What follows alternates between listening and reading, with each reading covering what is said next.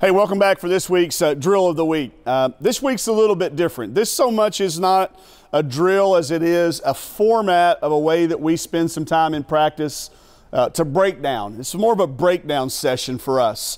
It's a way that we manipulate and use the full court. We work on working both ends of the floor and transition and half court actions at the same time. Then we also add an element of, we call it peer drills. In peer drills, the coach is not as involved with the quality of the way the drill is run. You'll see here we count on our players to hold each other accountable for their positioning, their timing, and the execution. You don't have a coach standing there saying good, bad. You have the players actually doing it. And what we found over the years that when we do the peer drills, players are sometimes actually tougher on themselves than most coaches are. And they really begin to hold each other accountable. And I think you begin to build some trust within your teammates. You know, a common thing that we hear as coaches at coaching clinics, and I don't know who to credit with it for being said the first time, but I know that we believe in it. You're either coaching it or you're tolerating it. And I think that becomes true in this drill. Your players are either going to try to help their teammate get better, or they're just going to tolerate it and settle for it. So this is a format on the way we work with our talls and smalls. Bigs, littles, whatever you want to call them, post guard. We just call them talls and smalls. Sometimes we do talls and, sometimes talls with. So when we do talls with smalls, talls and smalls would be talls on one end, smalls on the other. But when we go talls with smalls, we're operating both things going here at the same time. So these are the players we'd call our talls. Some players will actually rotate between both ends because of their versatility. But on this end of the court, we're working on a half court action. Okay, this is a half court action. And these players are holding each other accountable. This is Dev. Dev's got the ball.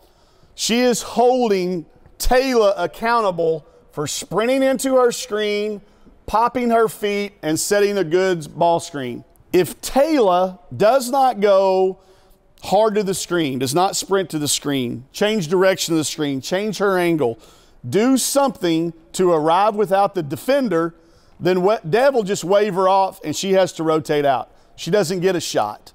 She'll work on conditioning. She'll work on the act of popping her feet, but she's not rewarded with her shot because as a peer, Dev says, you didn't do it right. If she does it right, Dev's going to use her. And here in this case, I think Taylor does. She sprints, she pops her feet. Dev attacks the screen. We talk about opening up chest to ball. You can see Taylor beginning to open up chest to ball. Dev attacking, going downhill with her dribble. That's what these coaches are evaluating and looking for. So on this end, coaches and players are down here. You see, I'm leaned up against the back. I'm not even engaged in this drill. This is on these guards, and look at them looking. They're all watching because they love to tell them they did it wrong too sometimes. Ah, you did it wrong, get out. And that raises the level of our execution. So Dev's going to take it off in the half-court action. This day, you can work on anything. What we're working on is not important. It's the how we're working on it, the way that we are working on it, what we're emphasizing, what we're coaching, what we're tolerating, what we're looking for. Dev doesn't make this pass on what we call the same boards. We use the boards of the floor sometime as our guidelines. We want Dev to string this out away from the ball screen, and she makes a good angled entry pass into Taylor, who's on the move. She's going to catch and finish with some contact. Dev turns. She's made a good pass, so she's getting ready to find out going this way whether these coaches think that was a good game-like pass. If she gets a ball, it was. So she got the pass. On this end, the guards, the smalls, are working on our transition. This is what we call our race in space. They're working on race in space. So Coach Todd has called out an action. This action is what we call up the street to the lock for a three. So Dev, having just made this pass, doesn't just stop and rotate to the back of another line and stand there for three or 4 minutes. She immediately goes into a transition situation, which is what happens in a game. Changing ends from ends of the floor. She makes an up-the-street pass. Kieran gets it, and she's ripping it and going baseline. Dev fills in behind for a second shot. Down here, we're working on our finishing moves.